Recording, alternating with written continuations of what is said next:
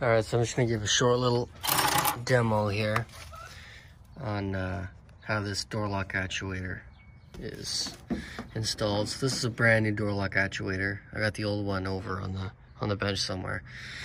But these new ones, depending on your application, may not lock or unlock your door fully.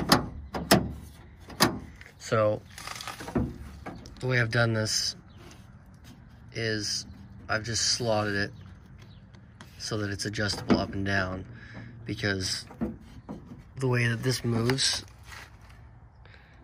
if you can see that, is that this moves down and that unlocks the, if I can grab it, that unlocks this, and then when it moves up, it locks it. So if it can't move far enough down, then it won't unlock it properly. So that's why these have been slotted. And these are originally rivets, so you just drive the rivets out, slot this so that you can adjust it up or down, and then you use the given sheet metal nuts to mount it.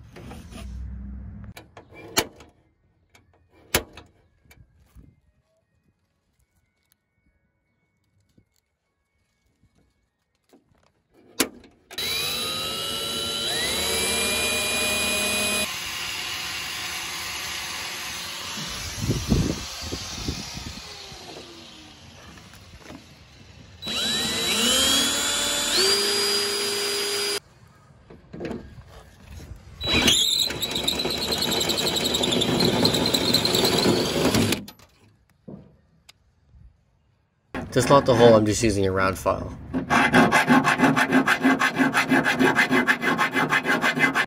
So this is what the slots will look like. I cut some 1/4" 20 bolts to mount to the door. I'd recommend using the bracket from the old actuator since it's a lot wider and offers more clearance for the bolt to sit.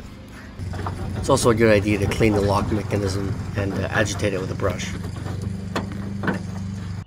Everything is slotted properly and it's brought down far enough.